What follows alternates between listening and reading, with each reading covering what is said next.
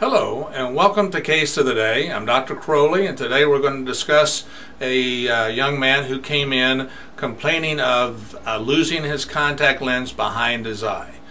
He was very concerned that the lens was going to be behind his eye and was going to do damage or something, and he knew it was in there and he just couldn't find it and get it out. So we're going to discuss a little bit about what happens in that situation.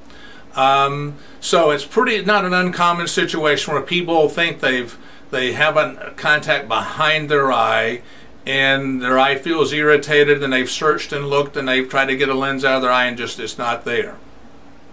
So the first thing is, if you have lost your contact, then you need to make sure that your vision now is not clear in that eye. So you got to cover up your other eye, and if your vision is not clear, then you know that your contact either is now missing or could be dislocated off the cornea, the clear part of your eye. So a contact lens sits on the cornea, at least a soft one, over the clear part of your eye to provide good vision.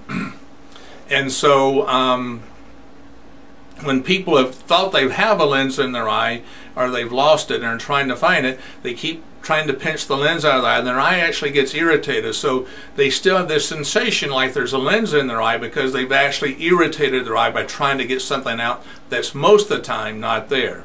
When someone says they have a lens behind their eye, it's most commonly that their eye is just irritated from them playing around and pinching on their eye for a while than actually having a lens still in their eye. But occasionally that does happen.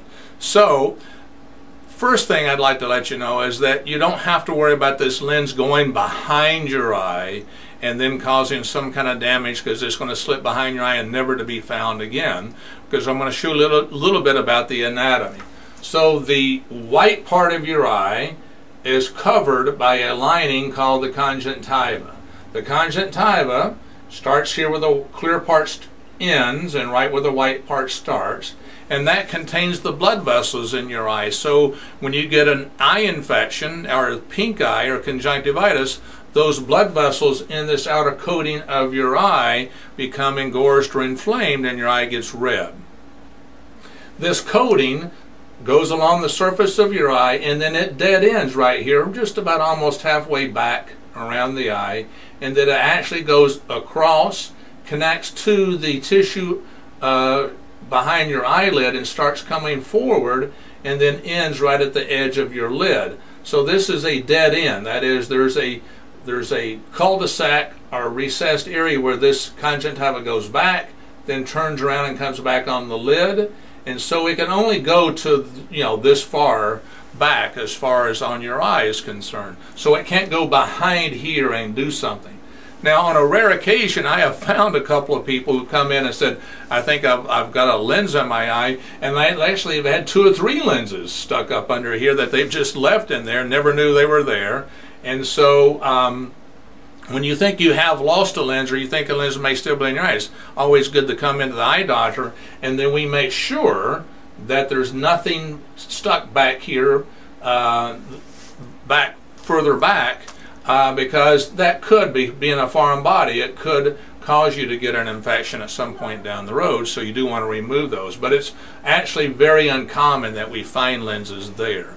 So if your eye does feel irritated and you wear contact lenses and you think that, gosh, the lens is still in there, certainly you need to come into the eye doctor and let us look.